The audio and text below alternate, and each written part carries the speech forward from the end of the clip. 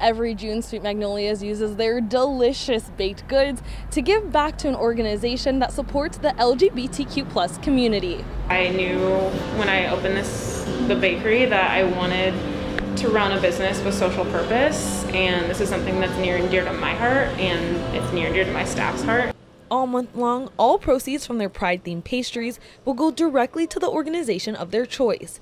This year, they have chosen to support Black and Pink. Black and Pink is a national organization based right here in Omaha. They support LGBTQ+ people who are living with HIV and AIDS and those who have been impacted by the carceral system.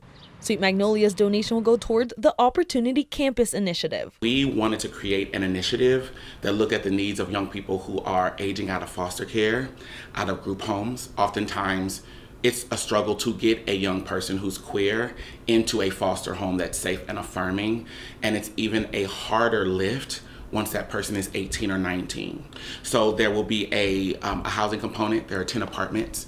There is going to be a huge space for food and for education and training and support. Morgan said she was humbled to learn that Sweet Magnolias chose Black and Pink as the organization to support this year. She says when companies use their different platforms to raise awareness, it can create pivotal change. This is an example of you using your reach. People know you, people respect you, people enjoy your products from many different communities.